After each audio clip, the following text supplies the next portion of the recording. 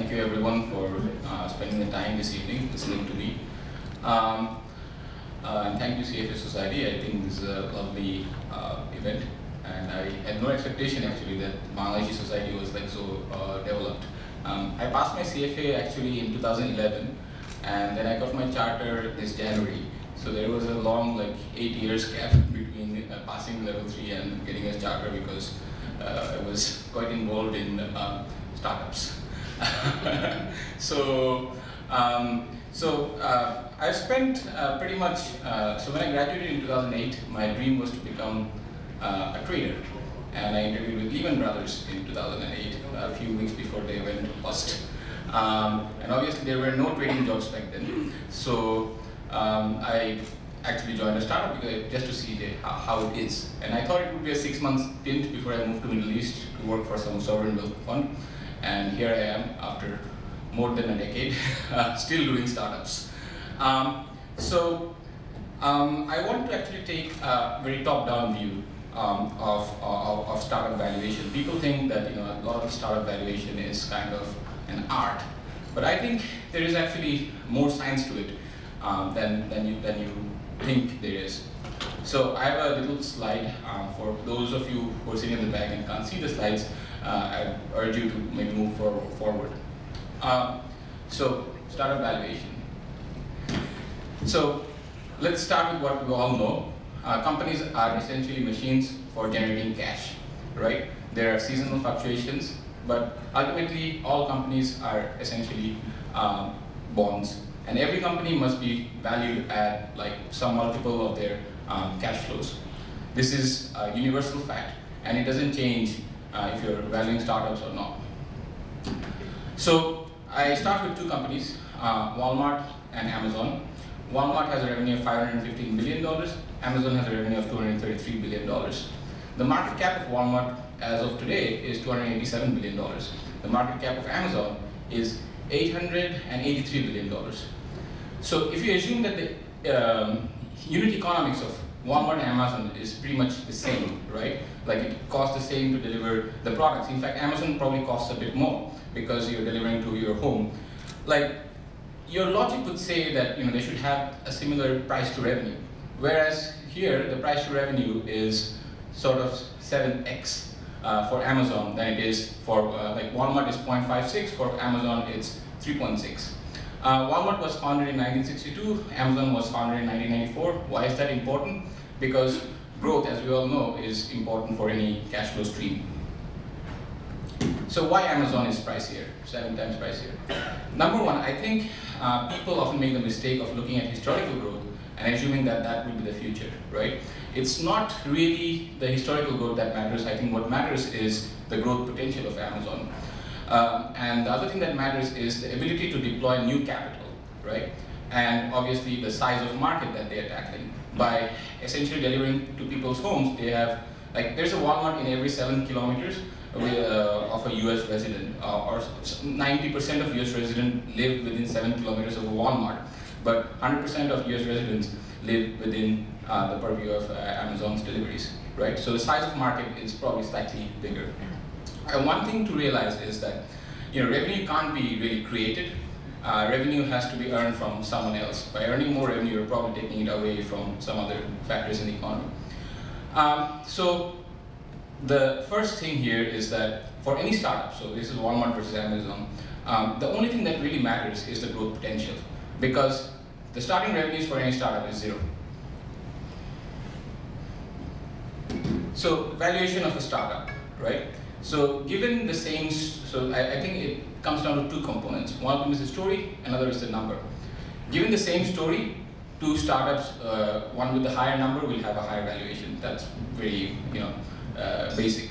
I think since the numbers are minuscule, I mean, the difference between a startup valuation and a public market valuation is, in public market valuation, you're essentially valuing commodities, like Chaldal vendor.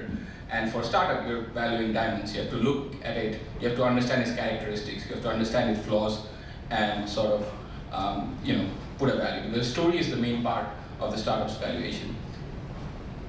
The next thing I want to say is, what are the components of the story, right? what are the components of a startup story? What makes a great startup story?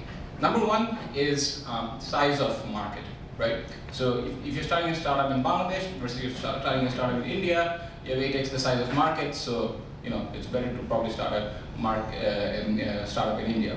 But then comes another factor, which is defensibility.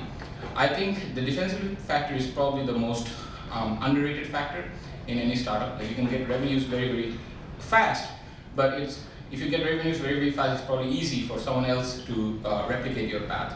And most of the successful startups have one thing, which is network effects, right? So if you have one Facebook user, the value of Facebook is not very high. If you have 1,000, you have some value within Harvard. If you have 1 billion Facebook users, then you see the network effects. Same with telephone. First, telephone had no value, but once billions of people started having telephones, the value of having the telephone has increased.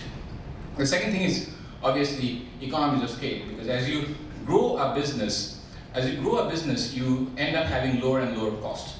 So as a new person starting that business, it becomes very hard to replicate that business.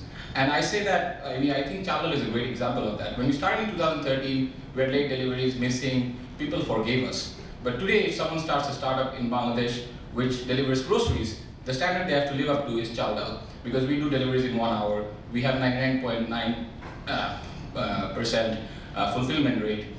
We do some late deliveries, we are fixing that, but we do most of our deliveries in 1 hour. So any startup coming in has to live up to that standard, and I think that is what makes our business a little bit more defensible than, say, starting a barbershop.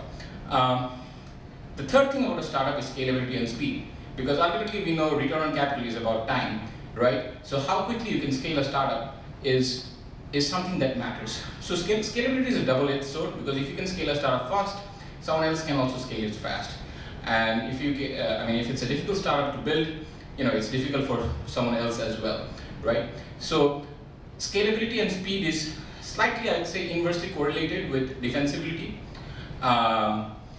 So basically, so those three should not be points under scalability and speed. It should be different points, right? So components of the story is actually right sort of founders, right? So it's easier for a young person to start a startup than an older person. This is fact of life. You have kids, you don't have time, you can't focus more, right? Your mortality rate goes up. That's what the insurance charge tells us as you are older. So if you're investing on a startup, you want to invest on a knowledge base of the person starting a startup, and the knowledge base will grow exponentially. So you want the maximum life for the founder. So younger the founder, the better. Obviously, that too, like, the caveat is younger founders have less experience. But if you look at, like, say, Bill Gates or Mark Zuckerberg, they started pretty young, right? And the sort of exponential knowledge benefits came in and it kicked in, and they've just built really massive businesses. And the final component of the story, I think, is the drive of the founders. So this is something I think is kind of hard to measure, but there are indications, right? If you have passed CFA level 3, surely you have a little more drive than someone who has just done his SSC and stopped it. So it is possible to identify drive. I think it is possible to also understand defensibility, size of market, scalability, and speed. If you just think about it, like, if you're deploying software for ride sharing, it's very easy to just give a software. But if you're building a business for, like, I don't know, steel manufacturing or like ship manufacturing, there's probably a lot more components to it. So you can actually get really scientific about the story as well. So the key lesson here, I think, is young founders equal to higher value. Okay, so next is VC thinking, right? So I've dealt with a lot of VCs in my life, and one of the challenges that I think I faced is that we were starting in Bangladesh, and Bangladesh always seemed like this country which was always flooded, right? And VCs don't want to get into a business that just returns $100 million because history shows that most of VC returns are concentrated on 1 or 2 companies. The person who invested in Google, he could have made 10,000 other mistakes, right? So if he lived, like, say, for 10 years, and he could have made 30 mistakes a day, right? And still come out ahead if he invested in Google. like he made 30 bad investments a day and still come out ahead. So that is important. Like the magnitude of this return, dispersion, is something that I think us like humans are not capable of really realizing, right? So you are allowed to make a lot of mistakes as a VC. What matters is that if you miss the good startup, then you'll never get somewhere. So all the famous VC, they've probably made 1 or 2 good investments, and that jumped their career, which allowed them to attract more capital, which allowed them to make more mistakes. So it's very it's pretty much a set game, right? Like you get one right, and then you're likely to get more and more right. So it is very expensive to miss a successful startup. Nobody remembers failures. Nobody remembers that Mark Andreessen invested in XYZ startup, right? They remember that they probably invested in Airbnb or Facebook. Even Peter Thiel, very bad, one of the most successful investors of our time. He made early investment of, I think, $100,000 in Facebook, and then he has lost billions of dollars in long-term macro bets. But nobody remembers that. Everyone remembers that Peter Thiel sits on Facebook's board. I think the VC value add, so a lot of VCs come in and think that they can add a lot of value to a startup. But if you really pick the right startup, the VC value add is very negligible. And I'll tell you why. It's because the scale of startup keeps on increasing so fast that the VC is not scaling fast enough, right? So the VC is probably useful for a few months. The VC value add happens in the downside. The VC value add happens when things are collapsing and you need to bring efforts. But for a successful startup, the VC value add is almost negligible. It's really just the money. You give the money to the right people and you sleep. Thiel's law. So this is basically from Peter Thiel, again, one of the great thinkers of our time. A startup broken in its foundation cannot succeed.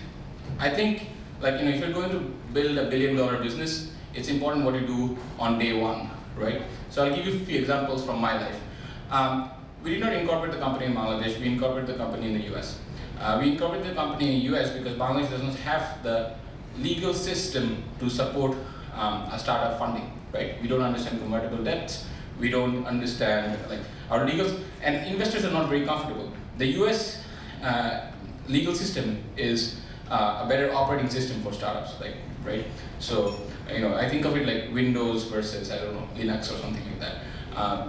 The US system is just so much better that, you'll be able to attract more capital. So I think it's true even today because the ecosystem has not evolved to support startup funding. I think for Bangladeshi startups, it probably makes sense to incorporate in US or Singapore if they're going to attract a lot of money.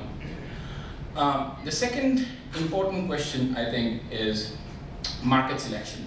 So the story from Chaldal is that when we were starting the business, we were thinking, what is it? So our background is in tech, so we were thinking, what is the biggest thing in tech we can do in Bangladesh? And back then you had Alibaba and Flipkart and these companies, right, in India and China. And that's e-commerce is really the biggest thing. But then you study the financials of, say, Flipkart, and you realize that they've spent $1 billion on just subsidizing cell phones. 10,000 rupees cell phone selling for 9,950 or 9,500, right? So it requires a lot of capital to get a thing like Flipkart running. And what we realized that Bangladesh ecosystem was not ready for it, right? The other thing about Flipkart was that there was no repeat usage. So you buy a cell phone and then you don't have any loyalty to the brand. Snapdeal comes, next day offers a lower price cell phone, you go there. So we chose grocery. We chose grocery because we thought the repeat usage would be high, and we were right. On our platform, on average, people shop 2 times a month, right? On any other platform, e-commerce platform, people really don't shop that often. And the other thing was that, so since we did not have the capital to build a Flipkart, we were like, let's find a business with repeat usage so that we need less capital. So that market selection, I think, is fundamental in the early stages. A lot of startups go through changes, but if you look at the really successful ones, very few of them actually go through changes from their original model. Like Amazon just evolved out of a bookstore, or Facebook was a social network from day one, or even Microsoft, sold an operating system to IBM, right? So the most successful ones don't really spend time on making mistakes. I think the other like foundational factor is the bond among the founders. For us, I am good at finance. I went to Wharton. I did financial software and product management for a while. My two founders, Zia, he ran a garments factory, so he was really good at operations. And my other founder, Tejas, he was just really good at technology. He's the sort of guy that Google would hire for 500K any day. And even back then, like, he had offers. So we had different types of backgrounds, and we bonded very well. A lot of startups don't do as well because there is a friction in the founding team, right? Because there is a mismatch of ideas. But for us, the roles are very, very clear, right? I said the strategy and financing, they look at technologies, they look at operations. Like we are experts in our domain or emperors in our domain in our startup. And finally, good investors. From day one, we have been lucky to have excellent investors. To name a few, like we have a few of the successful startup CEOs of US. We have an ex-chairman of National Economic Council of the president, US president, invest in us. We have IFC, we have Y Combinator, we have 500 startups.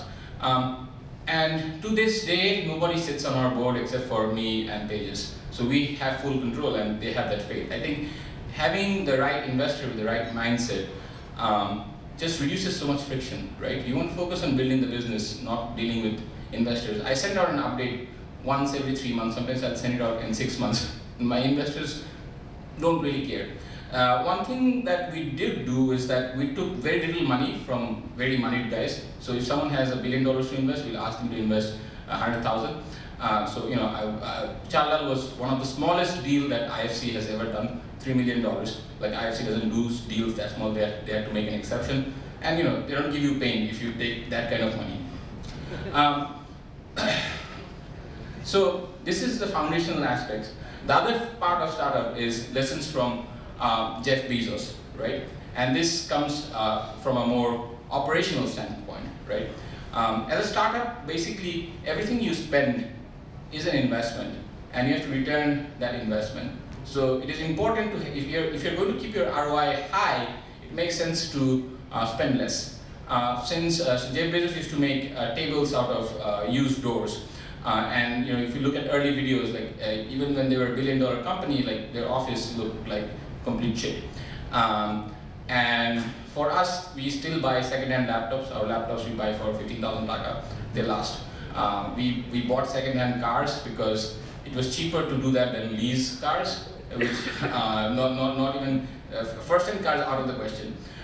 So we were very, very careful about like the sort of expenses that we make, and even to this day, like I was telling someone there, I'm very much a keepta person. It's unbelievable. So I think it's important to keep your expenses low.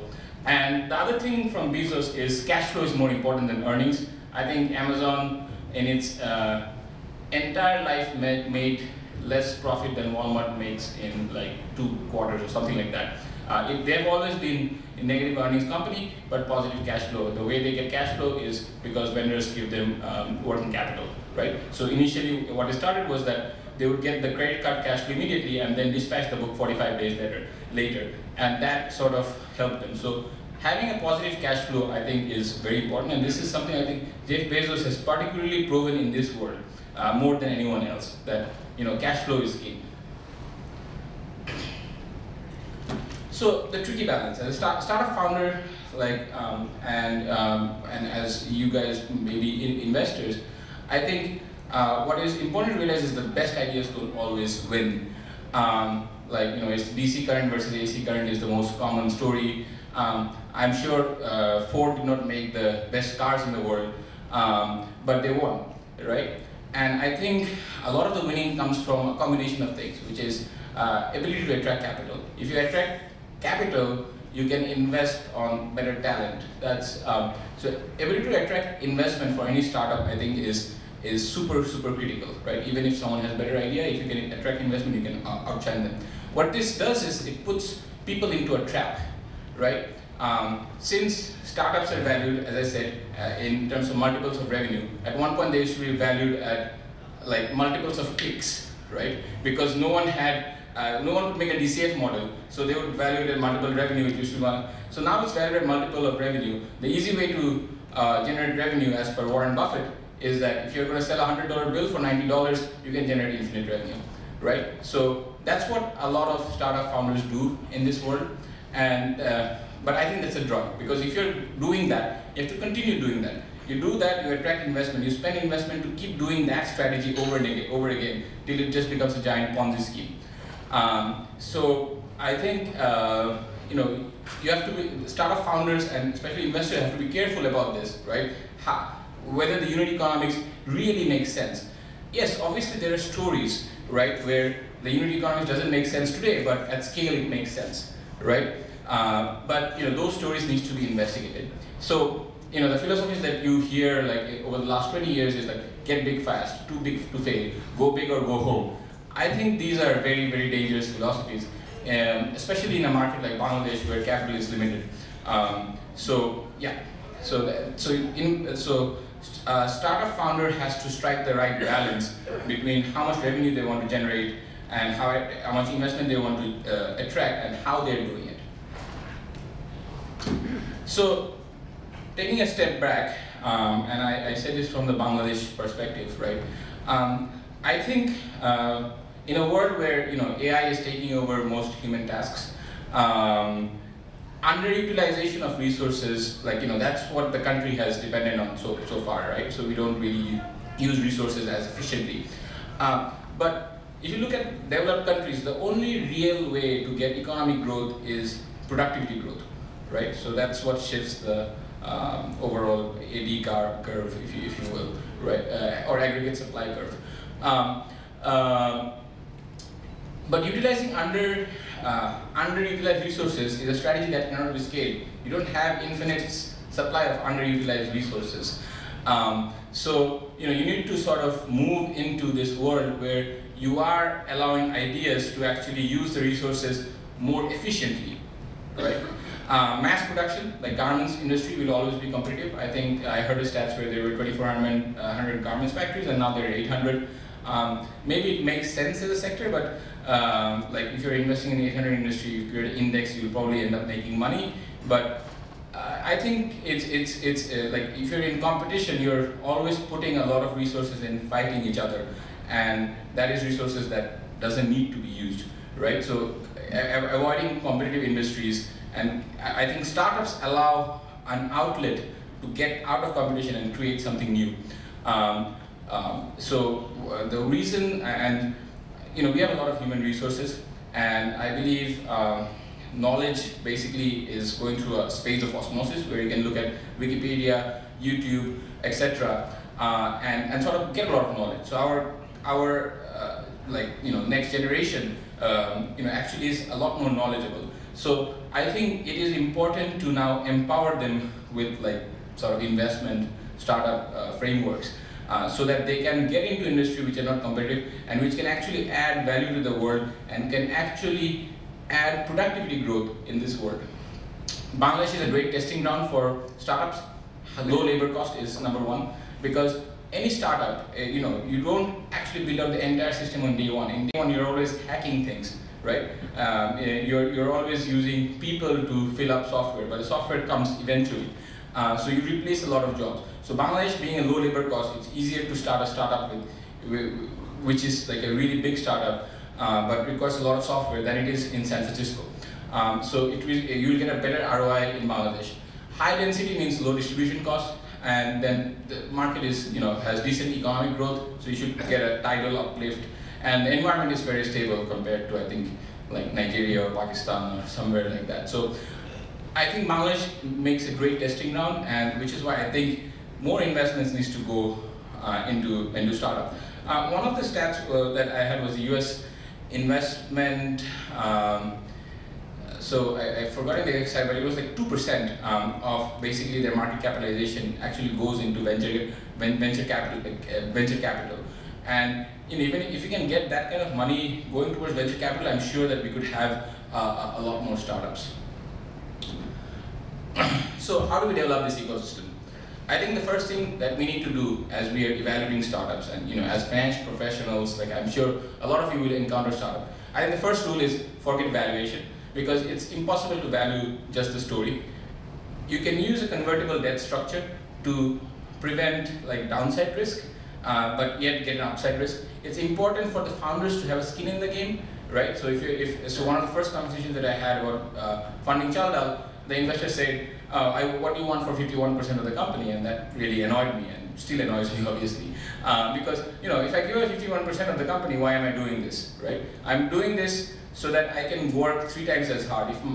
If I could be earning, say, 150K in the US or in Singapore with low taxes, live in Bangladesh, I want to do a startup because I want to earn more than 150K per year, because I want to work maybe 5 times as hard, and I want to work more efficiently. So I want to add maybe $2 million a year to the ecosystem, right? So I think asking for 51% from a person like that will just simply annoy them. Number 2, that the common thing that I'm seeing among startups right now is that there is no standardized set of documents that people can follow. So I've made some attempts with some lawyers to standardize documents for startup, but because the startup founders that we see are the ecosystem does not have. In US, you will have standardized documents that you can use every investor trust. In Bangladesh, you don't have it. So these things are not getting funded. And for startup, speed is everything, right? Speed is everything. So if you're spending all your time doing this documentation, you're not actually adding value in this world. You're just going around in circles. And I think the third thing, especially for say a company like us, is that we need a more open forex regime so that we can prove ideas outside of Bangladesh. It is not good enough that Chaldal works in Bangladesh. Chaldal needs to work in Thailand too, because that's how global companies think, and that's how Israeli companies think. And Israeli companies do really well. Israeli companies day one will target US market, right? We can't do that. I think if we really want high return from the startup ecosystem in Bangladesh, we need to have a mechanism in which startups in Bangladesh can invest outside of the country. So this is the final slide. I mean, if any of you are thinking of being entrepreneurs, which I doubt many of you are, but I think it's important to be decisive because speed is of the essence. The cost of a wrong decision is not high, the cost of not making a decision is pretty high. Reduce the cost of experiments. So one person once told me that running a startup is like throwing darts at a dartboard, but the dart is stuck to a train and you're riding a horse. So, so how do you get the best shot? Like, what matters is getting that right idea. You have to maximize the number of darts you throw. And in order to maximize the number of darts you throw, you minimize the cost and you maximize the speed of throwing, right? So you have more and more people who can actually execute on random experiments in your company. Don't assume funding is guaranteed because Bangladesh is not India, Bangladesh is not US. We still don't have enough startups to have a funding environment, right? Just look around you, there are no VCs. Don't stress valuation. Valuations will be low, but basically you can use options to secure your upside. And downside doesn't matter. Startup founders usually are very sunny and confident person. I don't care about downside. If I fail, I go back to a job. But I care about the upside. So use options to get the upside and get the valuation point right. Think through the opportunity. I think a lot of people, will just start the first business because they want to start a startup. I think it's important to think about the systematic things that they can affect by being in Bangladesh. I think it's important to do the right idea, or at least a good enough idea, rather than jump on the first idea. And finally, play to your strengths. If you're good at finance, do something on that. I think playing to your strengths, obviously, people don't realize how much their knowledge is, right? Or how much their life experiences are, and they want to go into a completely new field, and I think that's a mistake. They should stick to their strengths. I think that's it for me. Thank you. So if you have any question, you can raise your hand, and we will give you the mic to. Hi, I'm Zubair. I work in startup as well, so whatever the points you covered here, I could connect with all of those things. Now, you said that you were incorporated in the US, right? Yes. Okay, so my question to you is that what are the extra benefits that you get by incorporating in the US? Obviously, you touched a little bit on that, but if you can elaborate on this. For example, the startups that are incorporated in Bangladesh, what are the things that they are actually missing out? So if you can for example, when you go to deal with the local regulatory authorities, what are the benefits that you get right now? We don't get any benefit from the local regulatory authorities, but I know that if, I don't have to go through the Bangladesh legal system if something screws up really badly. And there are good precedences in the US to sort out things like that. If there's a control issue, I know exactly how it will play out. And investors know that too, and that gives them confidence.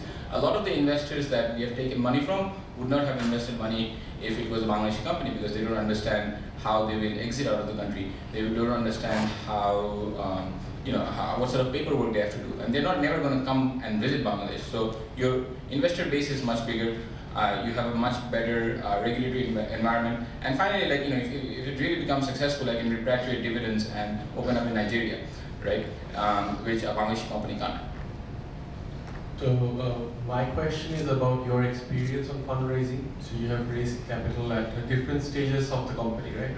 So did the valuation methods that you both parties use, you and as well the funder, evolve or change as you grew larger? Maybe some details on the methods that are practically being used. Okay, so mechanics of valuation. So in the early stages, valuation is what you can negotiate, right? So you're using convertible debt with a cap, which means that, say an investor wants to put in $100,000 and you set a cap of 1 million. That means they will have 10% of the company, but if in the next round your valuation is 500,000, they will have 20% of the company. So in the early stages, you basically negotiate on the cap, and investors don't really care about the downside. So if you get the right investor, they'll be like, oh yeah, that's fine. In the early stages, we also had a coupon attached to the thing. So they actually got a guaranteed return of 6%, the early guys who invested in convertible debts of Chaldal. As we went through the funding rounds, we kept on increasing the cap of things, right? So investors were coming in and saying that, hey, this is the cap, this is the cap. There are obviously lots of techniques that you use, right? If you get a good investors to agree, others will follow, and then if you have a good amount of demand, you can increase the valuation. And in the early stages, it was actually very, very hard to get meetings. I think the first 30 or 40 meetings we had, no one took the meeting, and then you just randomly walk into it, and someone decides to invest $25,000. So it's important who the lead investor is, because people follow the lead investor. And then as you grow up, the questions that start coming is that who is going to govern you in Bangladesh, right? And then, I had meetings with some of the best venture capitalists in the world, and they were like, "There's no way we'll come to Bangladesh and sit on your board." If they're putting $100,000, they don't really care. But if they're putting $20 million, they actually care about governance. So at that stage, basically, we had to do a price round, and IFC came in, IDLC came in, and the reason. I think they're amazing investors because they settle governance issues for good. Never again do I have to face governance issues. And in the IDLC round, we actually used, basically they used multiples of earnings, looked at what has happened in India. They had DCF. The due diligence was 6 months plus. They actually invested $3 million. They probably spent $300,000 on diligence. And that's because it's IFC with the mandate of doing sustainability, right? They flew down 5-6 times. We had meetings at their office for 6 hours, and then that was IFC. But the round before that, I would have a half-an-hour meeting, and someone would say, "Here, $50,000," and I raised $3.5 million just by having half-an-hour meetings, and I raised that in a matter of 10 days. $3.5 million, $50,000 checks. I got $2 million, and then someone called up and said, "Hey, you have $2 million. I want to put in $1 more million." And $1 more million decision happened on a Skype call, 40-minute Skype call. So these are early-stage investors who don't really care about this, but when IFC came in, they actually cared a lot about looking at the business. And now I'm having Series B discussions, and they see what are the metrics that IFC has used and say that, okay, this is the right metric, this is the right multiple, then let's just offer something around that, and that's risk-free, right?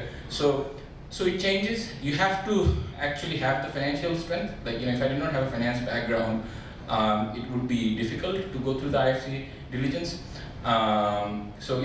I mean, and then like, you know, now at this point, I probably have enough cash to hire experts in the market to do things. Thanks for that. I'll just ask them. So I'll give you one more anecdote, right? So we got IDLC as an investor recently, and IDLC actually invested in the subsidiary. And it was a very, very complicated legal instrument that allowed us to do that, right? And I'm really glad that the counterparty on this side was IDLC, because IDLC has a reputation of really having a high legal standard. And then IFC was looking at it from the perspective of foreign investors. So it's a very, very solid legal document. And now whenever I go and tell to anyone in Bangladesh, no questions asked. Hey, we will invest through this instrument. So it's important to get those foundations right. Got it. Thanks for the detailed answer on that. Just one more follow-up question, but slightly different. If you were to invest in early stage companies in Bangladesh, right? And some of the more established methods abroad, they take like scorecard methods and this and that. Like one of the typical startups that get funded and then benchmark these new ideas against those to decide whether you want to pay a premium on the average valuation or not. Like, because at the early stage, you really have nothing, you just have an idea. But in Bangladesh, we don't have that precedence as well, right? So how would you kind of decide that the valuation on pre-revenue, very early stage companies? So, I mean, as I said, convertible debts, right? You protect yourself on the downside, don't worry about the outside. So it's very hard to say the difference between, like, say, 5'6" person and a 5'7" person. But if you're a 4' person and a 5'7" person, it's easy, right? So if you think that the startup, like, you know, at least is valued like 5 crores, just offer 2.5 crores. There's no way you can lose, right? I think it's a mistake to put brain power behind the valuation because it changes so much. And it's a very binary outcome. Either you lose all your money or you go into the next round, right? So, you know, you have to take that mentality, and you have to, and as I said, that most of the returns is concentrated on few big winners. It's important to make a lot of bets, probably small, right? If you have, say, 10 crore target to invest, don't invest in 10 companies, invest in 100 companies. Hello there, my name is Khairul. So my question is, from an analytical perspective, how do I get a sense of like how wide the J curve will be for a startup? It's impossible. It's impossible to get it. I mean, most good startup founders will tell you that. Like, there have been there have been stories. I've seen like Airbnb start. Like first year it's like this, and then year 3, 4, 5 it was like, you know, it just continues, right? And even the founders sometimes don't have that idea. Like most great startup ideas are understood or undervalued because you don't really appreciate the J curve. But let's say the business has a certain number of years of track record, say 5, 7 years track record. I know you can't pin it down, but there has to be some sense, right? So you need to understand what has changed in the last 5 years versus what's going to change in the next 5 years. What has changed that will allow it to have a J curve. It is likely that if business is just growing at like, you know, 10% a year, it's unlikely that they're going to start growing at 200% a year, all of a sudden. Waseem Alim for a wonderful presentation. I have a small question. How do you actually compensate your key executives in a cost-conscious way that will keep them motivated for long-term engagement? It's a challenge, and I have a few of my key executives here, actually.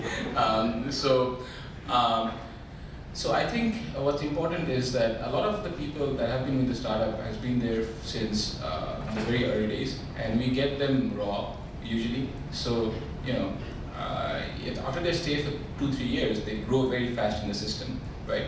And then I do have a lot of pressure, like, you know, Shopno is trying to poach a lot of my guys.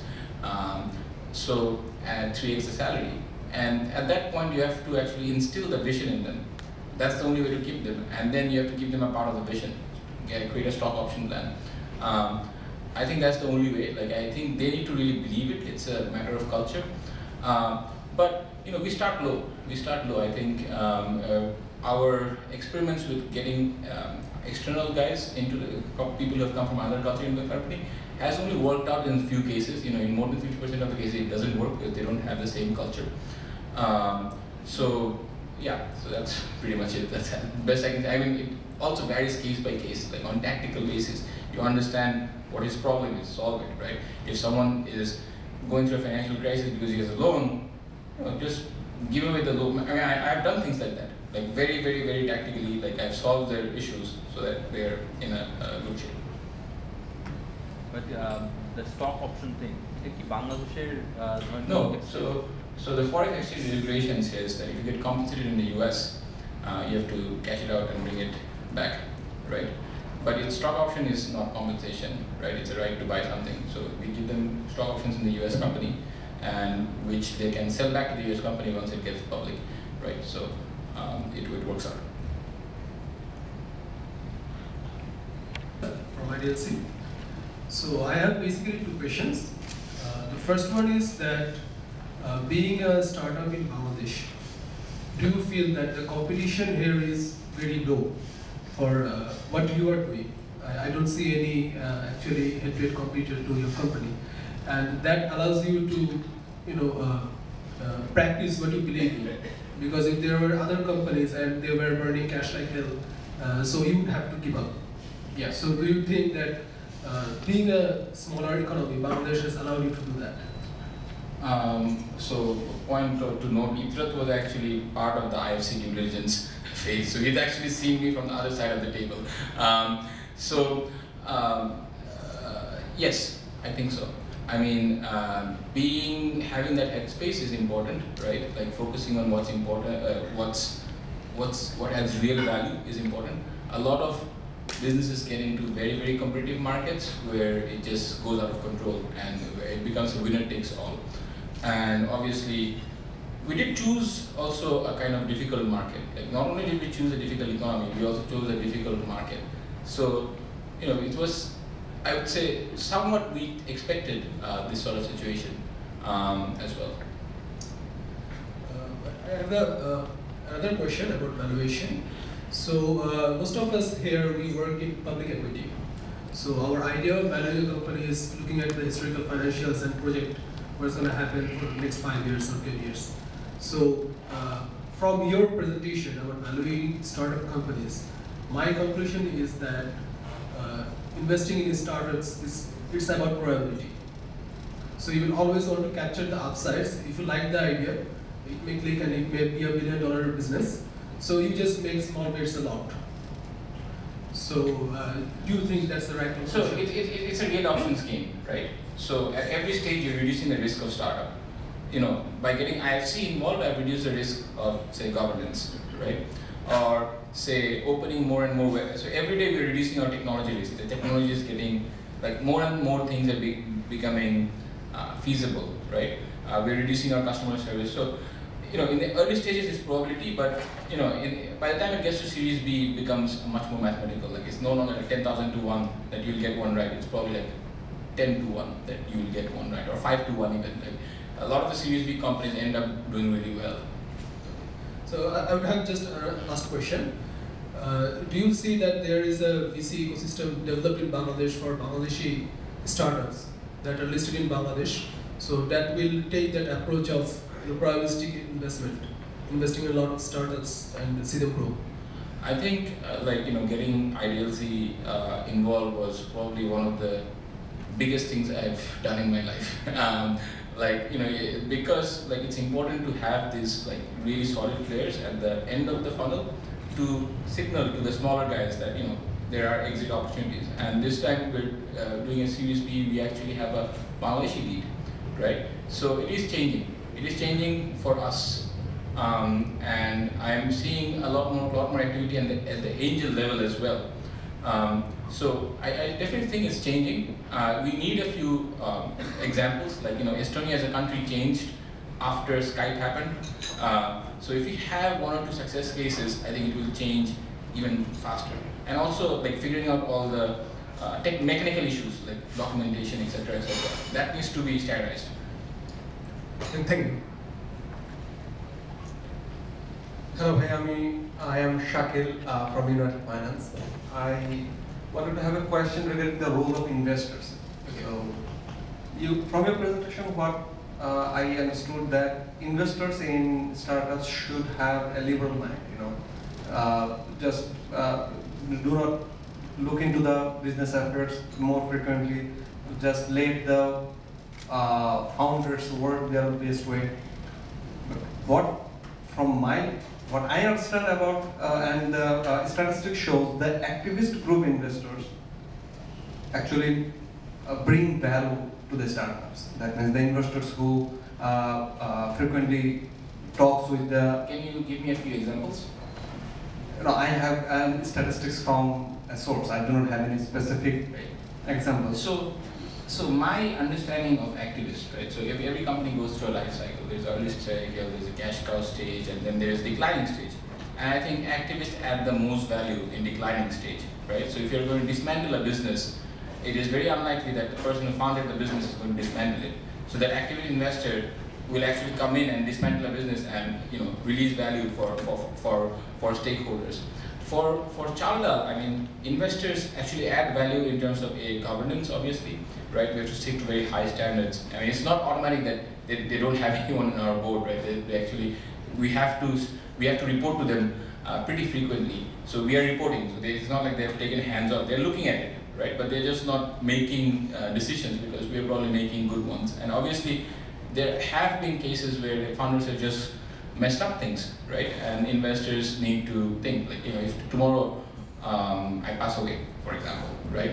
I'm sure that the investors will have a big role to play, and having really good investors who can handle those sort of situations is important, because ultimately it's a set of real options, right? So who deals with those sort of eventualities is important. And also signaling, right? Good investors signal other investors to invest. So that's important as well. Following up my questions, here you have said in your startup there are key person for each activity. That means for tech one, for finance you have another one. So in an organization where there is a person who is the key person in particular activity, and for some reason he is out of the startup, or accident might happen.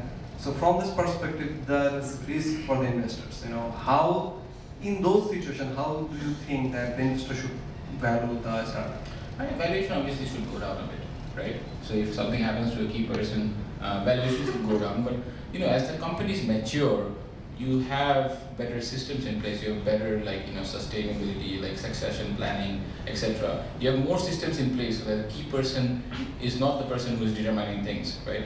If I go for when I started the startup, there was a day when I had to do everything, like drive a car, do a delivery, push a car, etc. Now, if I go into vacation for 2 months, I don't think anything will happen in Chaldal. I think the processes are in place, right? So you just keep on extending that 2 months to a lifetime, and you have a successful startup. Thank you. So I do want to retire in 5 years, by the way. Best of luck. Question from Edge Research. My question is, what are the 2 or 3 key aspects you want the young entrepreneur to focus when they are pitching investors? Right.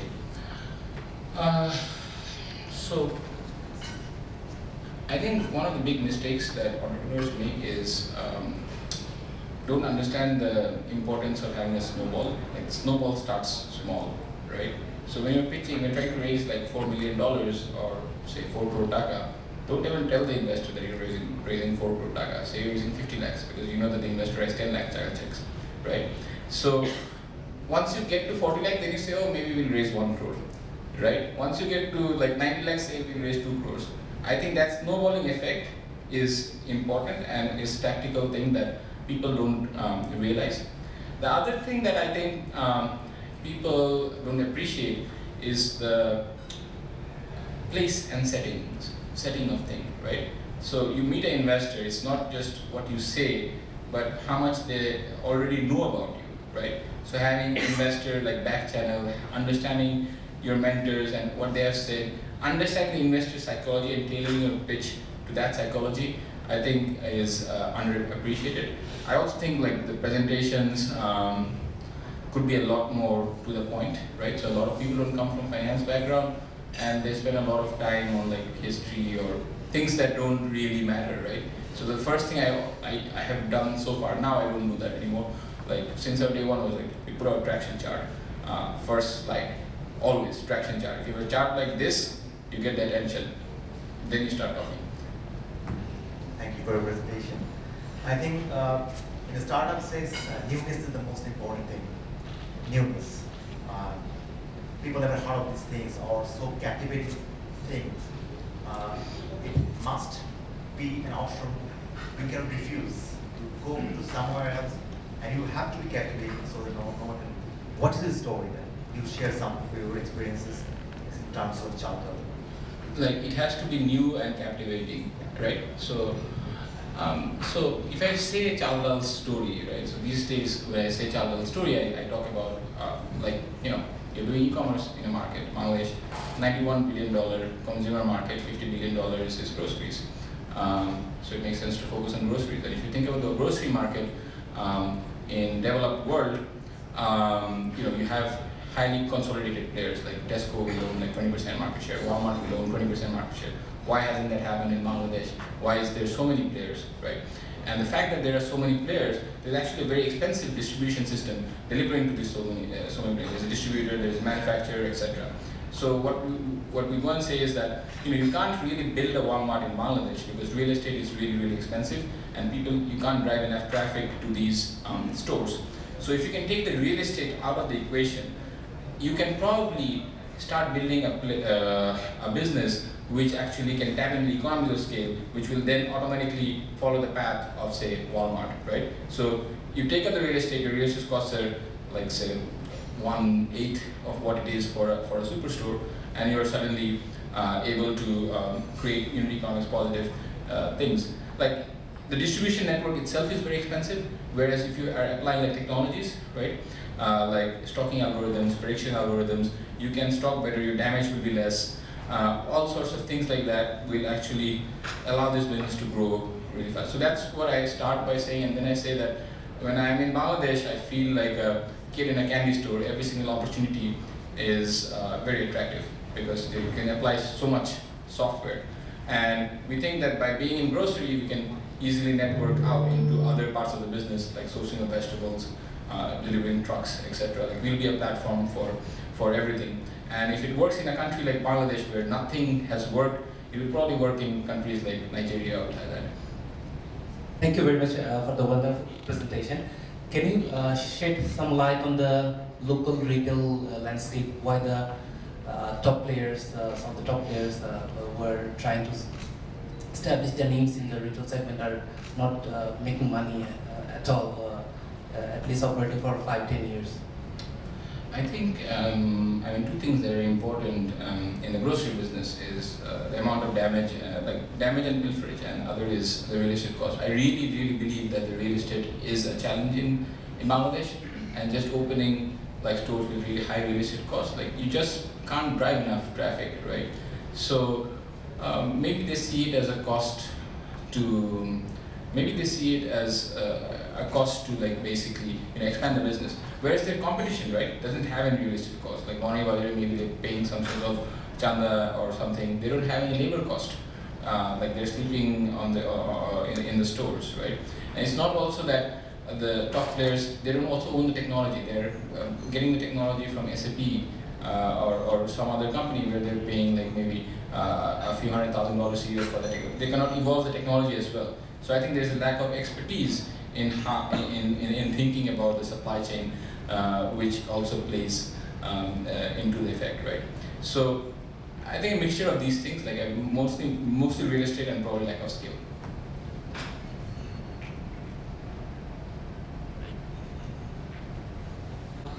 Hello sir, I'm Rafiul Islam from Bracketwell Research. My question is about motivation. Like when you are thinking about starting a startup, you have pressure from your family, friends that if you leave your job from the next morning, you are just an unemployed person, or you might end up losing all of your savings. Then you have to start your career from the zero, from beginning. So in that case, you will also face different challenges in the business. So I think it's really hard to keep oneself motivated. So how do you think that one entrepreneur should keep himself or the other partners motivated to keep working?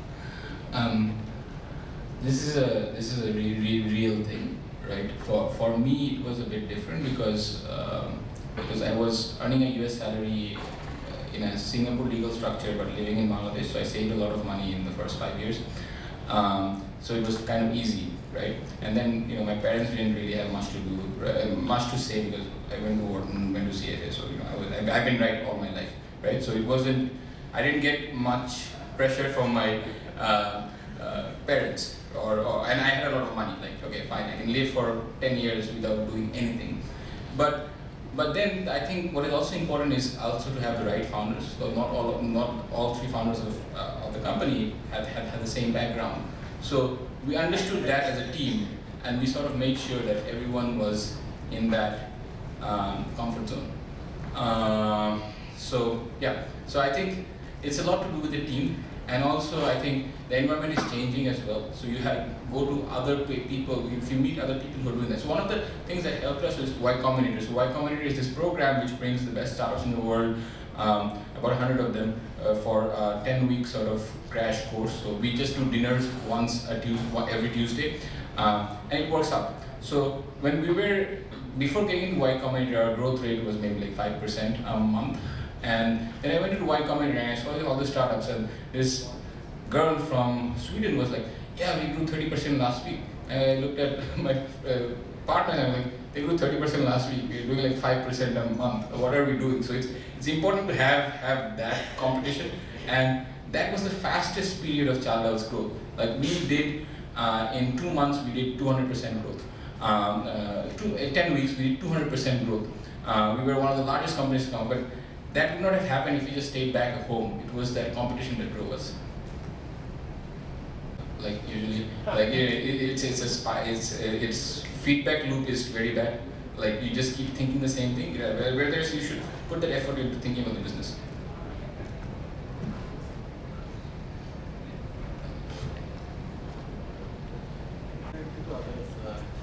So when you became a founder, right, you put on a different hat. You mentioned that each of you had a skill set, but to run a company successfully, there are many other things: hiring, marketing, many other roles basically kind of come into play. So my question to you is that how did you learn as an entrepreneur? How did you fill the gaps in your knowledge that you needed to become where you are right now, basically? So the gaps in knowledge. You read a lot, but the knowledge gaps fill themselves up. Like you face a problem and you think about the problem, the solution usually comes, right? I mean, I still read a lot. I spend a lot of my time reading. I try to keep my schedule extremely open. So that's me. Whereas, yeah, I mean, it's true for all three of us actually. In our fields, we keep on learning about things like technology. They just know all the latest things. But again, we have three different fields, and then the places where you have real gaps, you hire people, and you let them do it. Like if you find someone who can do it better than you, let them do it. Thank you. So we are nearing the end of the session, and so we can take one more questions, or okay, let's call it